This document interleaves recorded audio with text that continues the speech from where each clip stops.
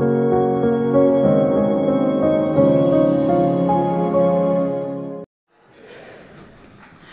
want to thank Pastor Pule and team for the opportunity to be here to share a word with you. And I want to kind of give some perspective, because when we say the small island kingdom of Tonga, you're probably wondering, where is that? And so every time I say I'm from Tonga, people are like, huh? Where? And then I start with any island close to me, which is Fiji or Samoa. And then people don't know where that is. And then I have to say Hawaii, and everyone goes, yes, we know about Hawaii. And so you'll see that Australia and New Zealand are the closest continent to Tonga. And this is actually a picture of a beach in the village that I hail from in Tonga. And as beautiful as it is quite the hike to get down to this beach. And when the tide is in, it's very dangerous to be there. I took my family back to Tonga once, and the first time I took my son back, the tide was out. And he said, this is the boringest beach ever. Because in Tonga, you have reefs, and there is no water when the tide is out. You just walk around on the coral. So the second time I took him back to Tonga, I made sure that I went when the tide was coming in, so he could then say it was the best beach in Tonga. As Pastor Orlando shared, I grew up in Salt Lake City, Utah. And you think, Salt Lake City? Well, it is the headquarters of the LDS Church. And we were the only Seventh-day Adventists in our neighborhood and in our community. And often the missionaries would knock on our door. And after about 10 years, they gave up. They just realized this was the Seventh-day Adventist family. And they're going to participate in some of our things. But we're just not going to keep visiting them to give them Bible studies. As Pastor Orlando has shared, I went to Pacific Union College, I went to Andrews University, I went to La Sierra University, and I'm currently still a student at La Sierra University as I pursue a doctorate in education in leadership and administration. My passion has been young people. Yeah, amen. The leading and education of young people so that they can stay engaged in the church that I love. And in that process, I have learned and gained so many things, and I've currently moved my husband is from Riverside, so we moved back to Riverside, California, where we now reside. And even though I've only been there in Southern California for a short 5 years, when I looked up the temperature here in Alberta, Canada, I thought, oh my word, I don't even know what 20 degrees feels like. And I'm sure you're like, 20 degrees is warm here. And then people told me today, like -40 and -50. And I thought, okay, yeah, please don't ask me to come then, because I definitely will not know how to handle that weather. This is my family. Pastor Paul, there's a story behind this picture that I won't share today. I know I'm getting super emotional.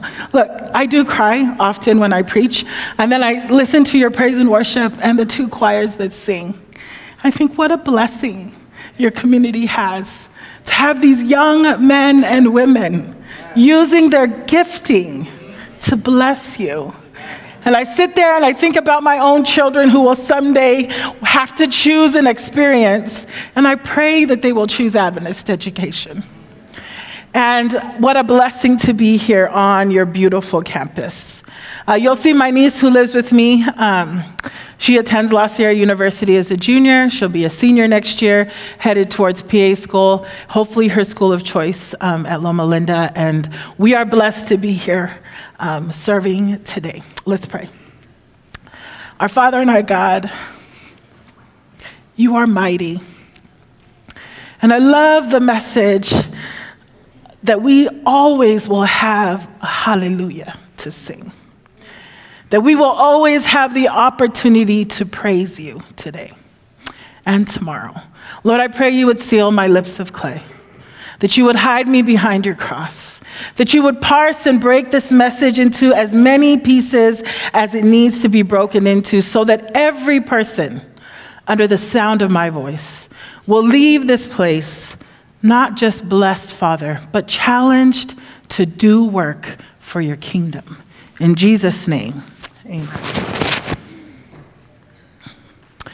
Does anyone know what this is?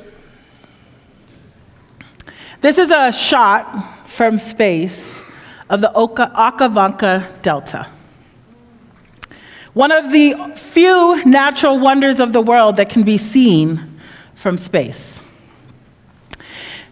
The Okavango Delta begins about 1,500 kilometers north in the Angola highlands as a drip of water that just begins to flow.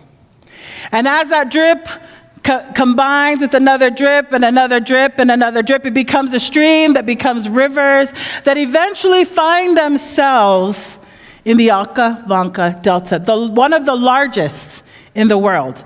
And when this delta is not in place, it expands up to 4 times its size, which is roughly the size of Rhode Island.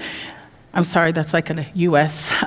Example, but the size of Rhode Island for the time during its flood season, and becomes a place that feeds hundreds of thousands of wildlife in the region.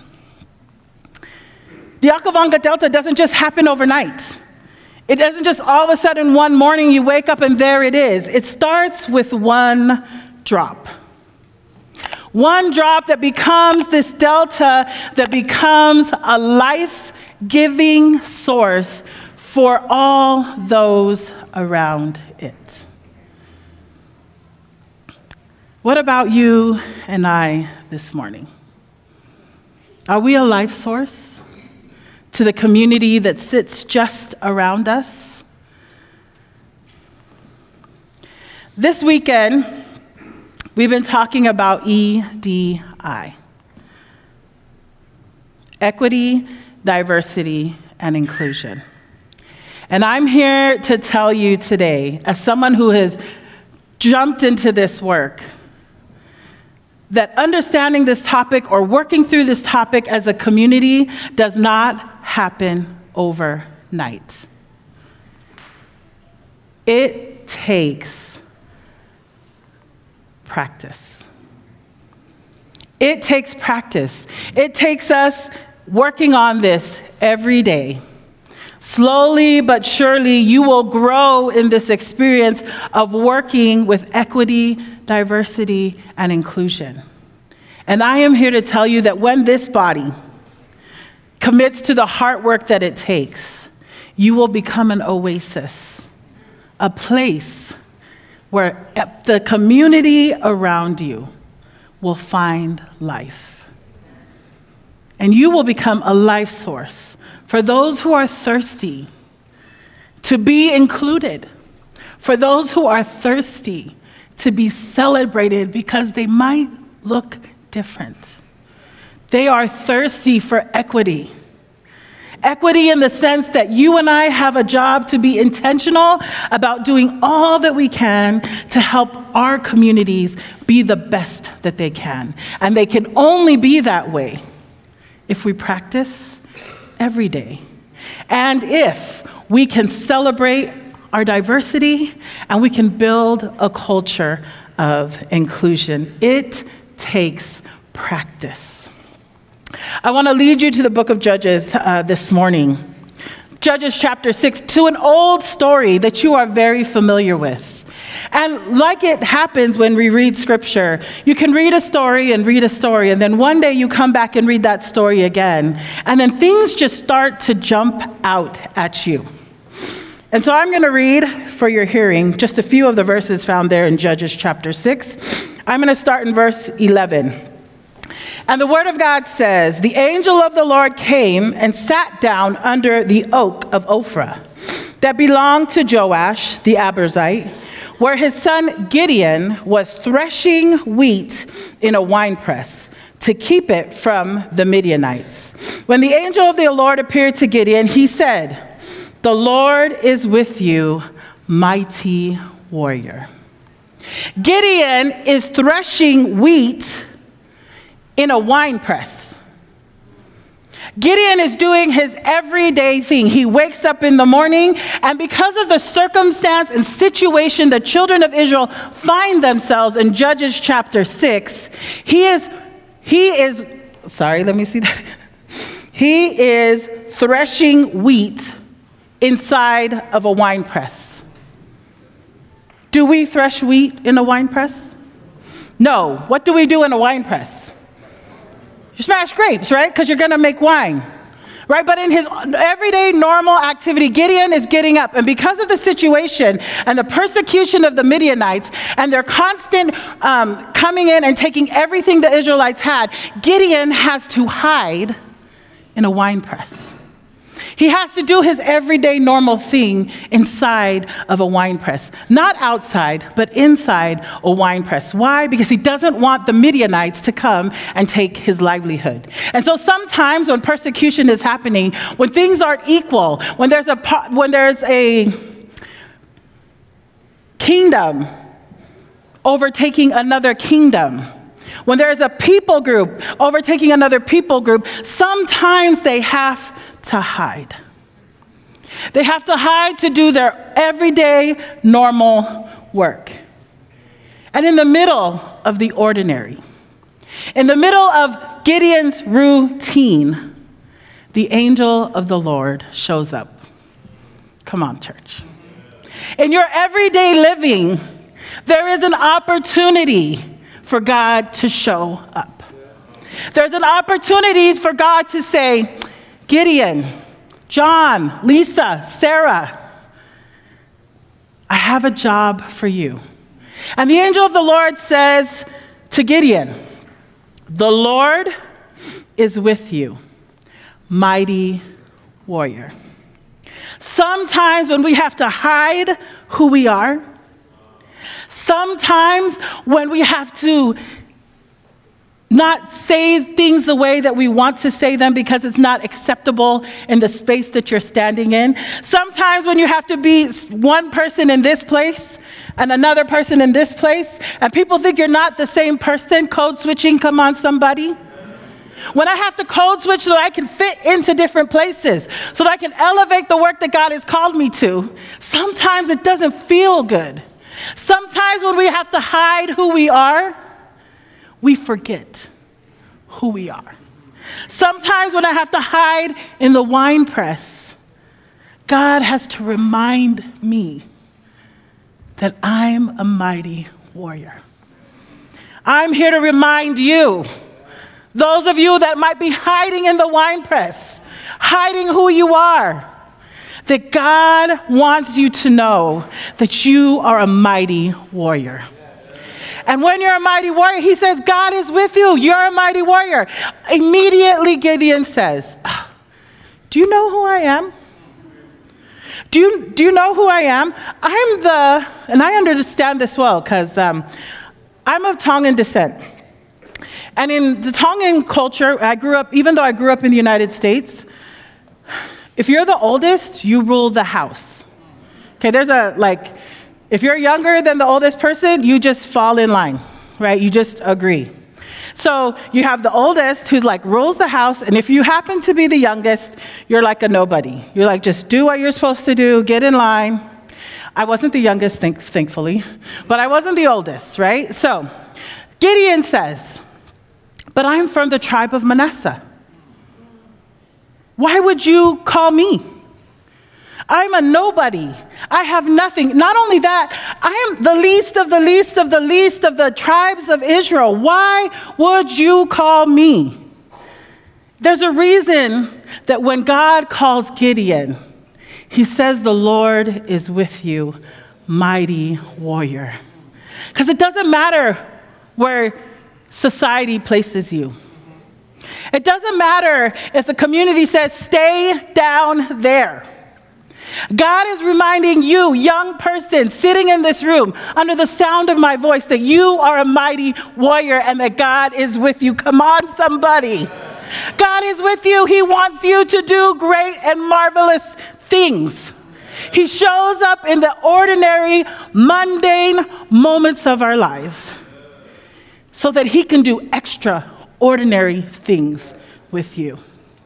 And let me tell you, church, this does not end in Judges. God shows up over and over and over again for the children of Israel. And guess what? He's showing up over and over again in 2024, hoping and praying that in your mundane, everyday activities, you would just give a moment to God. I want to share a moment with you, if that's okay, church.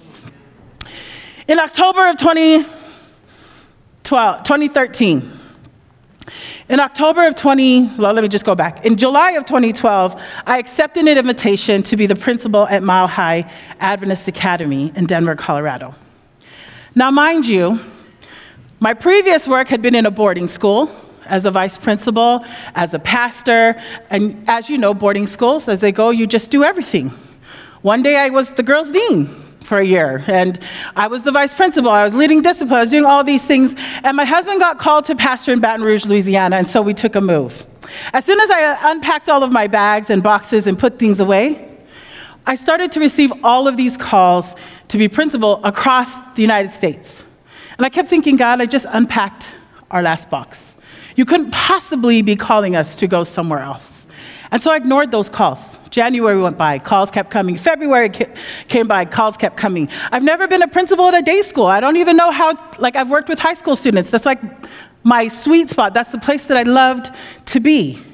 And the calls kept coming. In March, I finally said to my husband, maybe we should pray about these. Maybe we should stop saying no. It doesn't make any sense that you would call us after we just moved to a call that we believe you called us to. So we started to pray. And so then we decided, okay, we'll take the interviews, the phone interviews. Before Zoom was like a normal thing, we just used the phone and you didn't see anybody. And so you did a phone interview, and then I received opportunities to actually go and be interviewed in person. And we had 4 calls at one time. We went to see all 4 schools, and we ended up feeling called to Denver, Colorado, which is a beautiful place, to a school called Mile High Academy. And one of the things I figured out was there were 4 Seventh-day Adventist hospitals just around the school. But what I kind of saw it, but I didn't really see it. We said yes to the call, and I realized how broken the school was, how much work it actually needed. And I actually, in my first week, I called a friend of mine who does evaluations of schools and things, and I said, just come in third party, just take a quick look around, and then tell me what you think I should start working on first. So my friend flies in, and he walks around the school, and then he calls me, and he's like, okay, let's talk real quick. He said, here's my advice. Get out of here.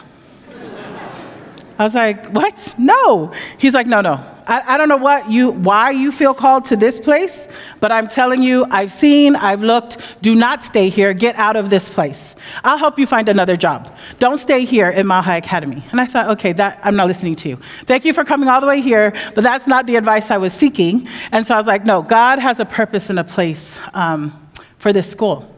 So I kept praying. In October now of 2014, I was driving back from a high school soccer game, and we've been there, but I didn't know this part of Denver that well. Now my phone is dead. I have no phone charger, and I'm figuring, okay, if I can just get to this freeway, I can make it home. And so we're driving. I figured I have my son, who's 5 at the time, and he's in the car with me, and we get driving. And as we're driving down the freeway, to my right, I see a school building that says, for sale or for lease. I know now that God was moving me to get off the freeway and go to that place. And I did that. I exited the freeway, we pulled into the parking lot, and I was like, I'm gonna go check this out. So I get out, I look at the school, I get in there, and now no one in the school looks like me. And when I say that, the neighborhood is mainly Caucasian, right? So when I walk in, I don't fit in. So they send a bunch of adults to me. They're like, what are you doing here? I said, I saw a sign on your building that said for sale or for lease. And they said, okay, great, we'll show around. So they showed me around, and then I asked the question, how much? And the person showing me said, oh, we can't actually tell you. You have to bring a broker, and then they'll let you know what the price is. I thought, okay. Now, I don't know what I thought the building would cost. In my mind, it was like a reasonable number. And so I go home, I call my conference superintendent, and I say, hey, I saw this building for sale or for lease. I know nobody has asked me to go find a building. I know that's not even part, like we haven't even discussed it as a board, but I saw a building and I think we need to see it. They're like, okay, Kase, okay, well, let's see what we can do. Well, they got me a broker the next day, and I went with the broker and my board chair to go see this building. Now, as we pull into the parking lot, the school is they've already left the building. They had a new building, so it was just kind of left. It was a mess. And we get out, and the broker walks towards us, and as we're standing there with my board chair and our broker, he hands me the price list. Now, like I said, I didn't know what I thought the building was going to cost, but I didn't think it was going to cost what was on the price list. So as they handed me the price list, it said $9.7 million. I thought, I look at my board chair, who's a very busy man, and I'm thinking, I just wasted everybody's time. Because, mind you, when they hired me at Mile High Academy, I was the first female principal to be hired in its 100-year history, and the first person of color to be hired in the history of Mile High Academy. So I have a whole bunch of things against me. Amen. I'm standing there with very educated people who are super busy, and here I am, this brown girl working with a board that didn't look like me, that didn't have the same background as me, that God would call me in my ordinary, mundane life to step into a space that God might use me. And I said to my board chair, I'm so sorry for wasting your time. And he said graciously, let's just go take a look. And I was like, we don't even have a penny to our name. Like, I know the bottom line. And there is not like $1. When I pay the bills, it's like $0. We don't even have savings. We have nothing saved, okay, at the school. I show up, the school is broke in all kinds of ways. So I'm like, why would we go see the building when it's $9.7 million? Anyways, we go in. We see the building. We come out, and he says, well, you're right. This is really like far-fetched. I don't know that we could do this. So he gets in his car, and he drives away. And I'm standing there in the parking lot going, I just wasted everyone's time. 10 minutes later, I'm still standing in the parking lot, looking at $9.7 million, and thinking, why did I waste everyone's time? And he calls me, he's like, it only took me 10 minutes to get home. I was like, great. We still can't have this building. I go back, the conference president calls me and he said, hey, I heard that you went and saw the building and that it's $9.7 million. I said, yes. He goes, I'm coming to your office. So my conference president, Ed Barnett, drives over to my office. He goes, okay, now where's the closet in this? And I'm like, are you, the closet? Yeah, so we go to the closet, which is a pretty big closet. And he goes, so you can imagine this. It's like its own large room. And we step into the closet, and he says, let's pray. He said, I want to pray with you. And then he prays this prayer. God, we have no idea where this is going to go. But you give us the courage and the strength to talk to all the people that you need us to talk to, so that if this is your will, it will be done. And he said, amen. And he walked out of the office. He said, Kase, get to work. I was like, what does that mean? I've never bought anything that was more than $100,000 at the moment in my life. And so I began to call people that God put on my heart. And I began to talk to people, and I called my board, and I took them to the school, and the board was like, are you crazy? This school needs so much work. And I'm like, I can see the dream. And the board is like, no. And so I can see that they're not agreeing. There's all this conflict. And before I left that school, the very first night I went, my son and I went into my car. We got in the car. I said, son, let's pray. And this was the prayer I prayed. God, if you are for this, who can be against it? And let me tell you, church, today, in 2 weeks, how many weeks? In 2 weeks, I was preaching at one of our constituent churches. I had gone in a week before to ask the CEO of the Adventist hospital system for $14 million. And he said no. And I was like, well, I asked, right? I brought everything. I brought all the documents. I did all of my research. I took it into him. He's like, no, Toakase, but we'll do this. And I said, well, that's not enough. That's not enough to get this dream off the ground. A week later, I was preaching, and I saw him come into the back. And as I was preaching and finishing up, at the end, I was shaking hands in the back of the church. And he came over to shake my hand, and he leaned in, and he whispered, I went to see the campus. I want you to call the broker. You have $10.5 million in cash. Make the offer.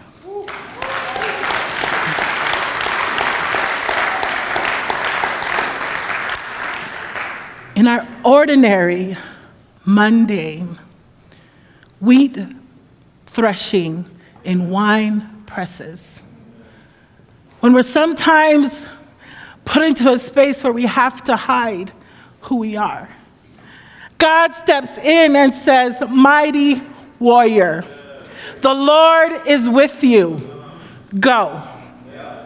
This was my moment. This is why I share it. For every person sitting here thinking, I have this huge day dream.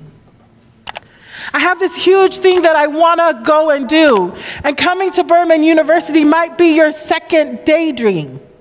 God wants you to chase the big dream today. God wants you to step out of the wine press today. God wants you to believe that you are a mighty warrior today. And the dream that you have is his dream. And the movements that you make are his movements. And the places you're going are the places he wants you to go. A year later, another miracle. I could write a whole book about this one moment in life. We bought that building in December of 2014. We began a remodel project for $2.4 million that we didn't have. The board is like, go, Toakase, do something. And I'm like, okay. God gave us 10.5, he can give us the world. We raised the money, and in August, just 9 months later, I stood with a team that doesn't look like me. And when they told me, when I asked, who's going to cut the ribbon? I tried to give it away. Because in my culture, when big things happen, you don't do it yourself. You give the glory to someone else. And as I called the conference president, he said, no, Toakase, you're going to cut that ribbon. I called my board chair, he said, no, Toakase, you're going to cut the ribbon.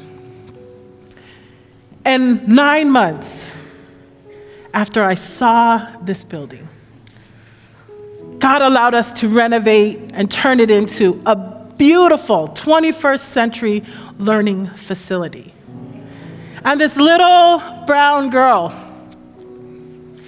from the small island kingdom of Tonga, I have no pedigree, I have no wealth. My parents come from nothing. We mowed lawns so that we could go to Adventist education. We cleaned our church every week so we could have an Adventist education. My dad spoke broken English to work so we could have an Adventist Christian education. And that he would take me.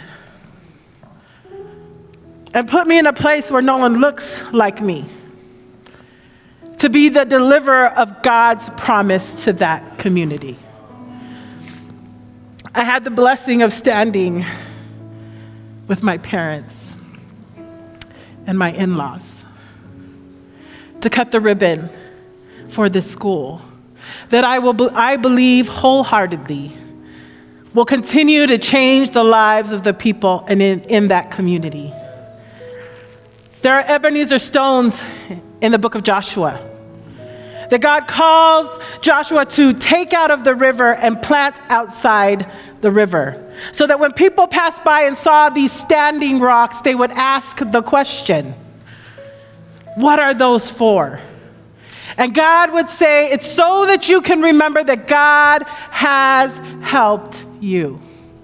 This is one of the many Ebenezer stones that God has blessed my life to work for and with. And every time I feel a little discouraged or that things are out of whack, I can look back at this Ebenezer stone and be reminded that God still calls Gideons. God still calls men and women. College students, black, brown, white, red, doesn't matter your color. It doesn't matter if you have nothing. God is calling you to stand up. Stop hiding in the wine press. Stop staying in the safe spaces and places. Stop hiding who you are. I tell my son and my daughter, my young people in my church, when God comes to your wine press and he calls you out, square up your shoulders and say yes. Because God is going to use you to do things in this world that are extraordinary, simply because you said yes. May God move in you. May God move in this community. May you never forget that God is with you wherever you go. Amen.